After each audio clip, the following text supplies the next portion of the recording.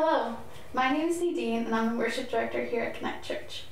A fun fact about me is that I once traveled to California with just one backpack, but that's another story for another time.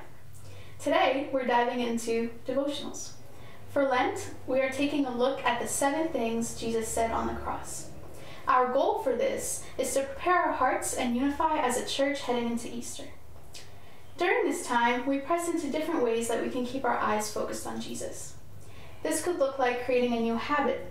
Maybe you want to start waking up earlier to do your quiet time or take up journaling. It could also look like giving up something, such as sweets or social media. And lastly, it could look like building community around you and in the church by having meals with others or studying the Word together. Now, speaking of the Bible, let's read a piece of scripture together. Luke 23, verse 43 says, "And Jesus replied, 'I assure you, today you will be with me in paradise.'"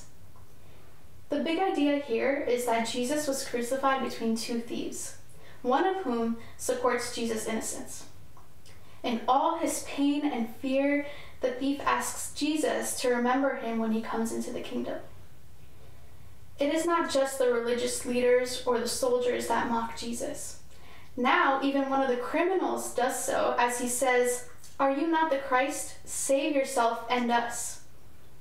But the criminal on the right speaks up for Jesus as he rebukes the other man, saying, "Do you not fear God?" He explains that the 2 criminals are receiving their just due. But Jesus has done nothing wrong. He never sinned. What wonderful faith this repentant sinner has in Jesus. Ignoring his own suffering, Jesus responds with mercy. He says, "I assure you, you will be with me." I love that Jesus grants this man full assurance and hope in this promise that he will remember him and grant him eternity in paradise. As we dive into application, let's reflect on how this expression offers us hope for salvation. This offer is for us as we turn our hearts and prayers to God and accept his forgiveness. It's for those who trust in his work on the cross. Jesus offers salvation at any moment. We just need to ask and receive it. This gift is for anyone and everyone who accepts.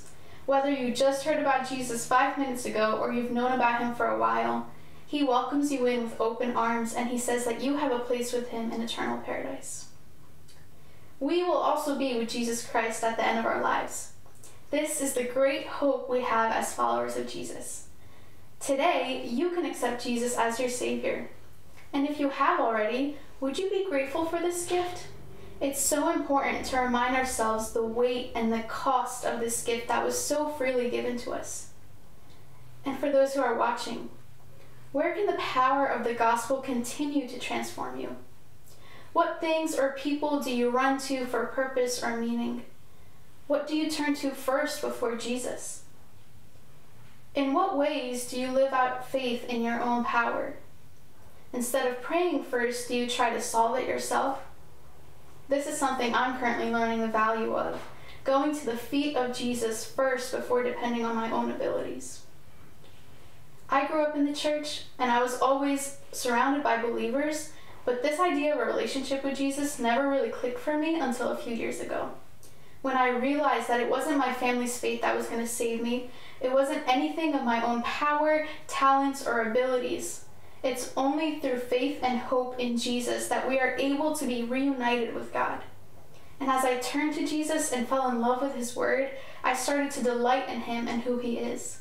I started to see the world so differently and now carry the desire to see everyone come to know Jesus and have their own experience with him. So let's pray for our church. God, we thank you so much for the work that you did on the cross for us, God, for the deep love that you have for your children and for the gift of salvation and eternity that you offer us. Lord, would you help us grow in hope as your followers and as a church? In your grace and mercy, despite all of our sins, you welcome us into your family and you love us. May we never take that for granted. In Jesus' name we pray. Amen. Thank you for spending your time with us today. God bless you.